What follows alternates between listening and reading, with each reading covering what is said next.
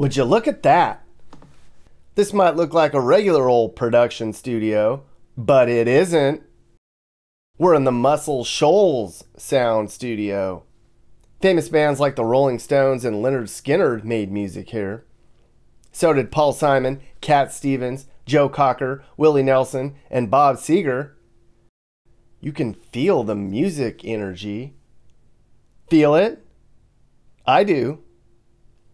I wonder how many singers stood in this very booth and recorded music while on drugs. We're in Muscle Shoals, Alabama. But it's not just Muscle Shoals that makes this area so neat. Tucked away in northwest Alabama are 4 cities that have a lot of history, music, style, and southern pride. The whole region's known as the Shoals. This whole area is pretty well known among artists, but I don't think you've heard of it before. This was day 14 on my southern adventure, and there's been a lot of tragedy and poverty and all sorts of reels so far. But it was time for a break. The long, weary days ahead would provide a lot more up and close with America's downfall. I wanted to change a pace, and I wanted to show you a side of Alabama you probably didn't even know about.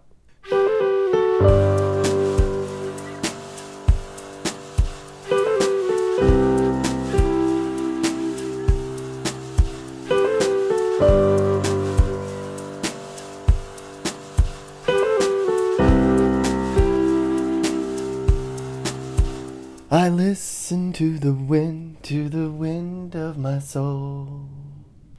I've sat upon the setting sun, but never. That's a Cat Stevens song. Well, not really a Cat Stevens song. He can sing a lot better than I can, but it's sorta a Cat Stevens song. Old Cat spent a lot of time here in the Shoals. You're probably like, why would these famous musicians come down to the middle of nowhere's Alabama and make some of the best music we've ever heard? That's a good question. It just took a vision. Back in the late 50s, some record producers opened up a music studio right here. It's called Fame Studios. Artists said there was something special about the way music sounded when it was recorded here, and word got out. So famous musicians started coming here in big numbers. Eventually, they opened up Muscle Shoals recording studios down the road. And the hits out of this place kept a-coming.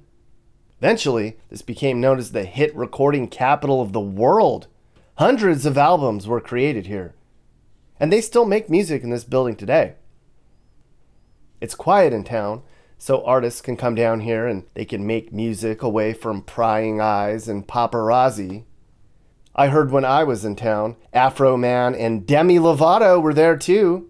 That's intriguing, right? I think a few people even spotted me.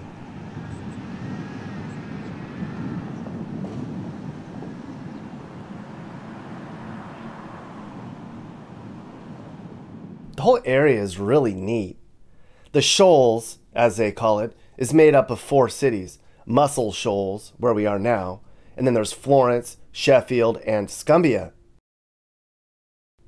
There's close to 200,000 people here on the banks of the Tennessee River. It's really pretty when you cross over the river, with all the bridges and all. Most of Alabama is very wide and flat, and it's perfect for agriculture. But here it's kind of hilly, so the place has always had its own kind of unique culture to Alabama. It feels more like Tennessee than Alabama.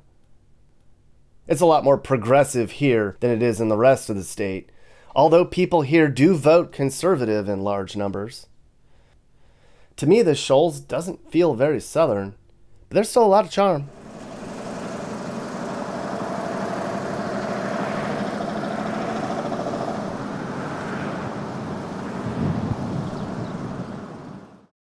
The biggest city here is Florence. There's 40,000 people here today, and it's growing a bit. Right now we're in downtown Florence. They have this neat, clean little area that's maybe 10 blocks long with some shopping and dining and a few things to do. It's the largest downtown of all the downtowns in this part of the state. It's pretty basic though. It's pretty quiet. There's no homeless tents or bums here though. Nuh-uh. Can you imagine if all of our downtowns were this clean? I can't. I heard Florence was a little hoity-toity, and I guess I got that vibe. The fashion here is okay. Okay?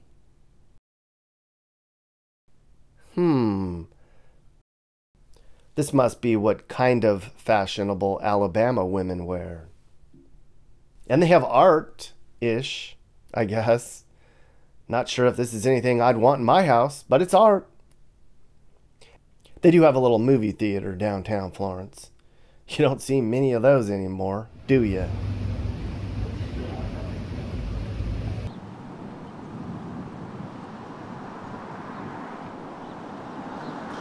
So I hear they try to keep everything local, like small businesses and entrepreneurs, not all big box stores. Although there's 3 Walmarts in the area, but that's Alabama for you. Florence became kind of important as a transportation hub along the Tennessee River in the 1800s, but it never exploded here or anything. At least not yet.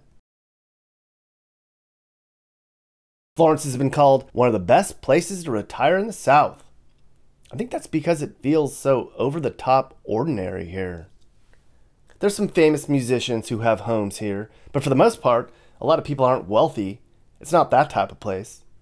Economically, it's sort of average.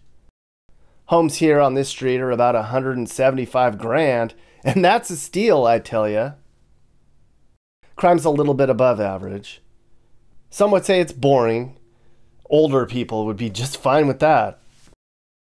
It's just a quiet, clean little middle-class community right at the base of the Appalachians. There's far worse places to live, I'll tell you that. This is one of many historic neighborhoods in the region. A lot of these houses were built before Reconstruction. A few of these houses were even here before the Civil War.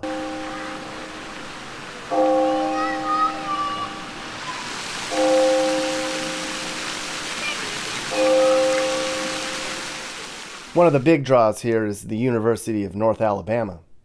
It's sort of small. There's 7,000 students here. It's actually the oldest university in the state. And guess what? They have lions here. I know. That's because the university's mascot's the lions. This is the only college campus in the country with real lions.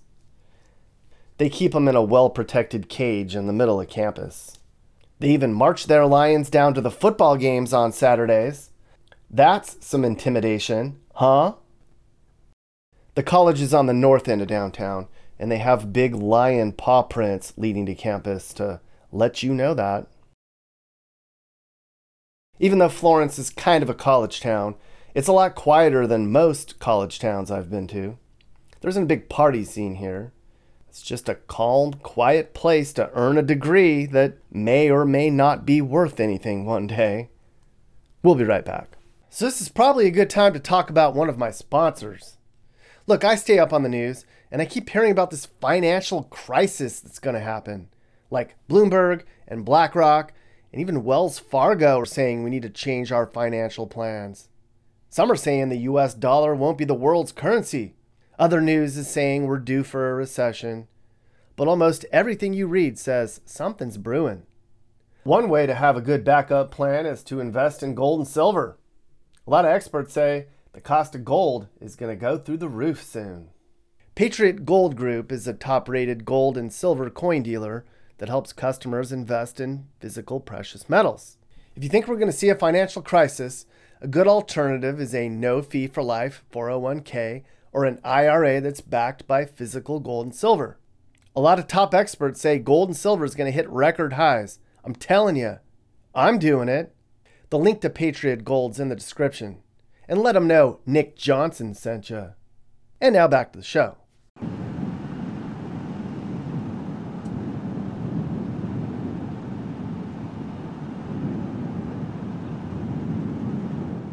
So we talked about Florence a bit, but there's a lot more to this area than just Florence. Across the Tennessee River is Muscle Shoals. That's where we first started.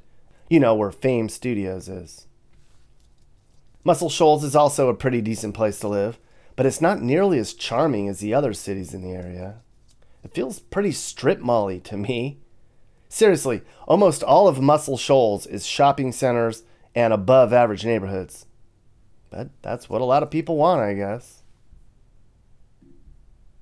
There's 16,000 people in Muscle Shoals, and it is booming here. The population's gone up 60% in the last 20 years. There aren't a lot of places in Alabama that are growing fast, but this is one of them. I mean, traffic in Alabama? Who'd have thunk it? So I drove out to the edge of town to see how the growth looked out there. You can actually see how they're annexing all the farmland to keep building all the new homes for people that want to come into town. Somebody told me they're strategically trying to manage the growth. I hope they pull it off. It'd be a shame if they didn't.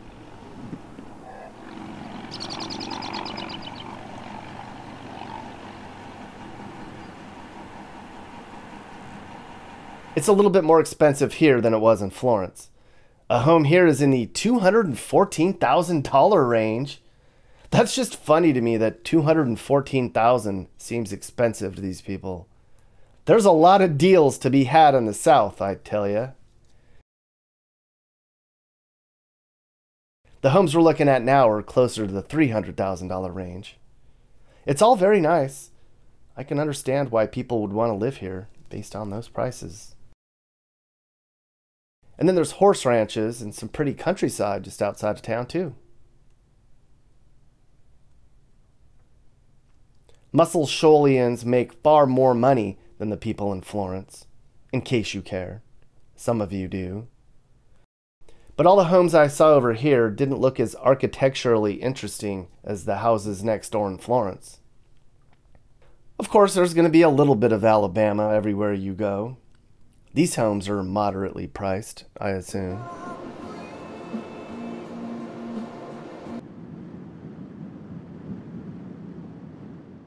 Now, culturally, it's all about music. We talked about that already. Muscle Shoals is known worldwide for shaping rock and roll and soul. Some even call this the birthplace of the blues, but I thought that was in Mississippi. So I guess the music thing is part of the draw, but is that really a draw? If you're a musician and you can't afford to break into Nashville, this is a good alternative, but for everybody else, it's just an average place.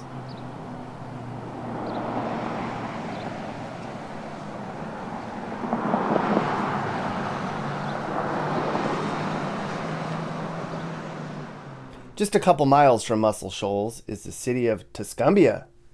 It's just a teeny little town. There's only 9,000 people here, and they're growing a little bit. Probably some spillovers from the region's growth in general. Supposedly it's way safer here in Tuscumbia than it is in the rest of the area, but it's also a lot smaller. Look at this little downtown area. This is Main Street, Tuscumbia. It looks just like what you think an older southern town would look like. I could see myself strolling around on these streets, listening to music and catching up on the town tea. Could you? You can get a home in Tuscumbia for $155,000 right now. Again, what a bargain, right? Here's what one of their little neighborhoods looks like. Just small, quiet streets where kids can play and not get shot at.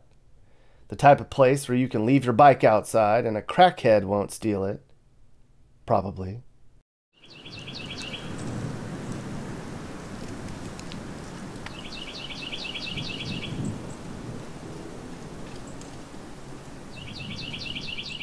Now, I talked about music history, but there's other history here too. This is Helen Keller's birthplace, right here in Tuscumbia. Helen Keller was an inspiration to tons of people because she was able to overcome so much at an early age.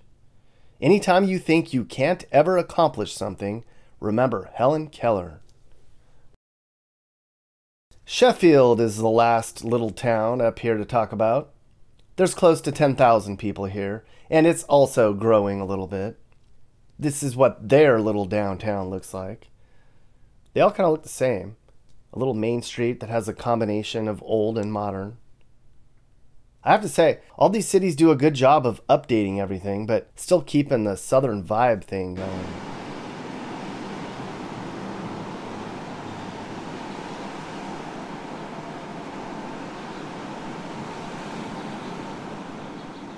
Homes in Sheffield are the cheapest in the region by far. You can get a decent house here for under $100,000, everyone. I mean, look at this. Just some random neighborhood I turned into. I've heard people call Sheffield an investor's dream. Get in on that, people. And they say there isn't anywhere cheap left in America. Huh? There's some shady pockets of Sheffield, just like there are next door in Tuscumbia. But it's not that bad. Come on now. I brought that up when I was talking to a bartender in town. I was like, this place is pretty nice. It's kind of basic, but it's cheap. And he told me locals call Sheffield and Tuscumbia ghetto and white trashy. They call them Shefghanistan and Tuscompton. I was like, number one, that's not very original. And I don't get it. I've seen ghetto and white trash. This is not that. I think their perspective's a little skewed. But good for them. Living life in their little Alabama bubble and all.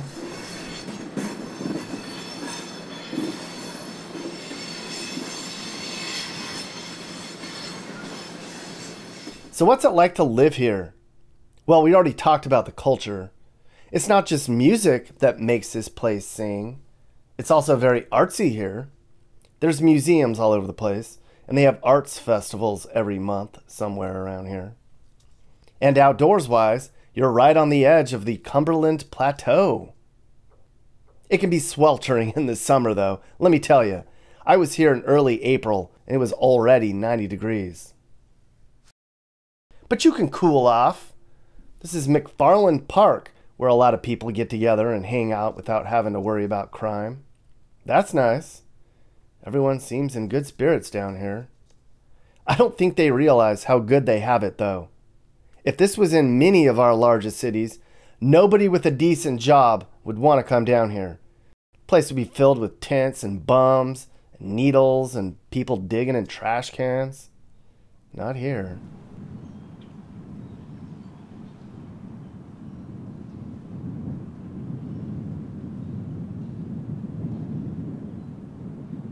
The park's right on the Tennessee River. They call the Tennessee River the Singing River. Some people claim this water is a magical influence that led to the area's musical heritage and spawned numerous famous musicians. I listened to it. I didn't hear any singing. I don't hear it.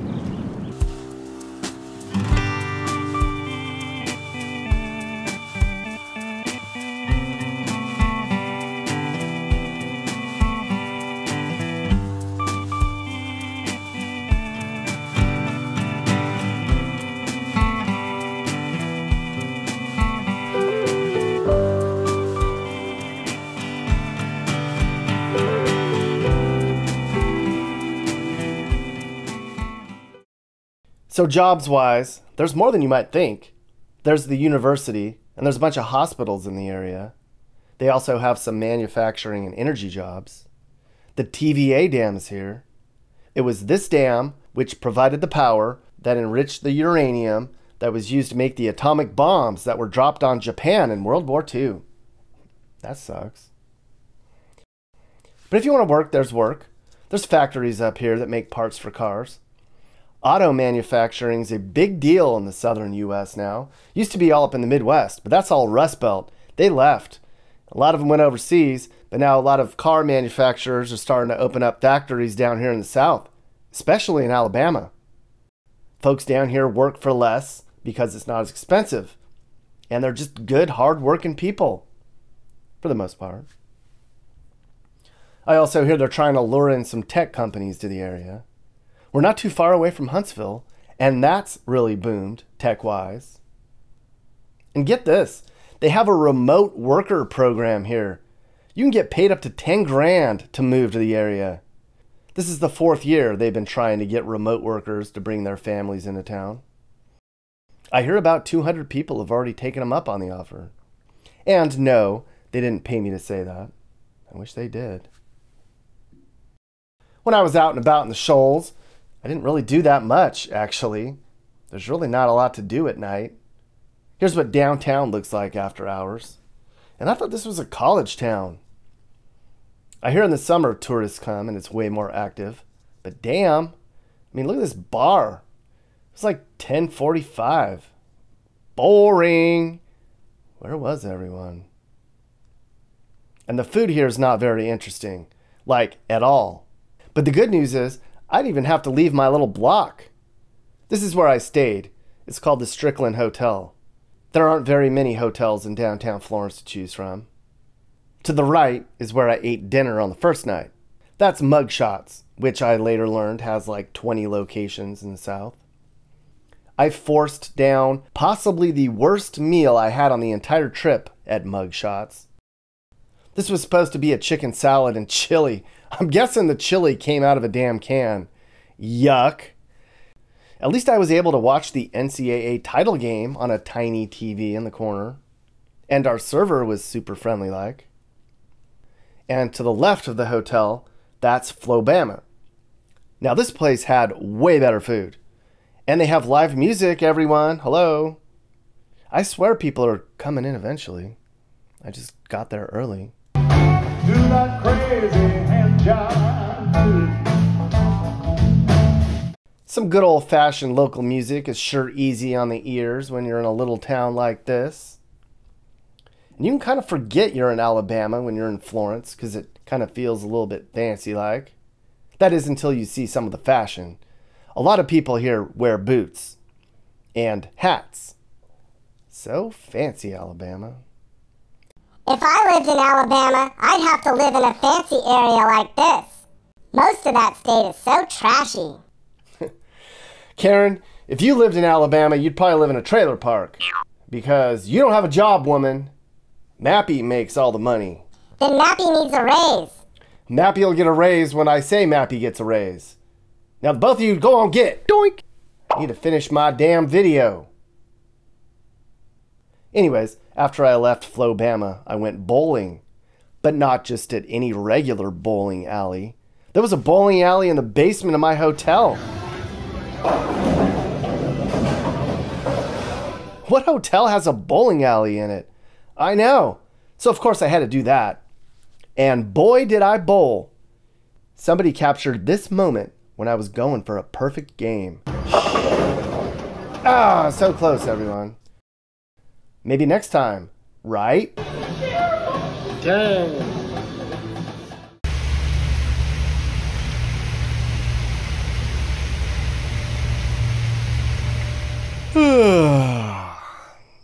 These lions sure have a nice sleepy life. Just watching the world go by. They have a nice quiet home that's safe and clean. To me, these lions summarize the whole area. Just a small little world away from everyone else.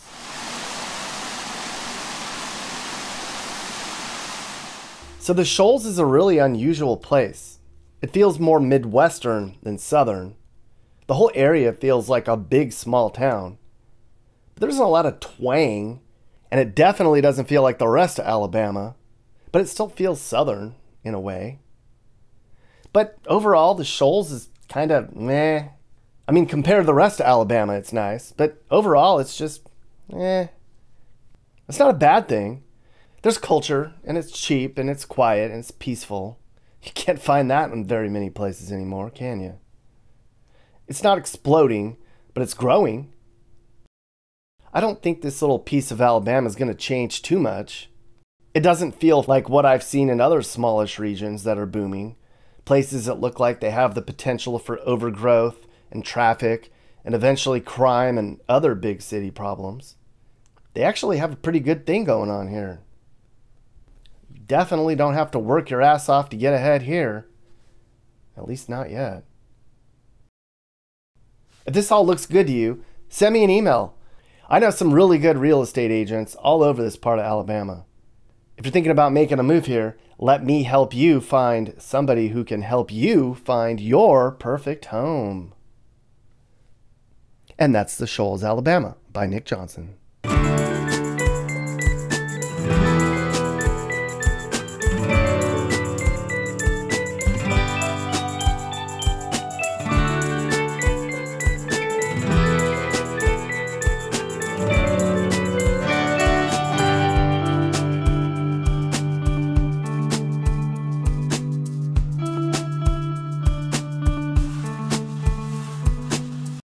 Are you looking to move and need advice? I do consulting. That's right. I'll sit down and talk about where the next perfect place for you and your family should be. I do it all the time. Together, let's find you a new home that's safe and checks all your boxes. And I can also help you find your new house, too. Email me and I'll work with you on not just helping you figure out where to move, but I can help you find your perfect home, too. That's right. I know awesome, reliable agents all over the country, and I'd love to connect you to somebody who can help you search for that perfect home. Hey guys, if you learned something new about America or what it's like to live in America, great. You should think about subscribing and turning on your notifications. You can also click one of these videos or playlists for more. This is Sage, Nick's manager. This has been a Corner House Entertainment production.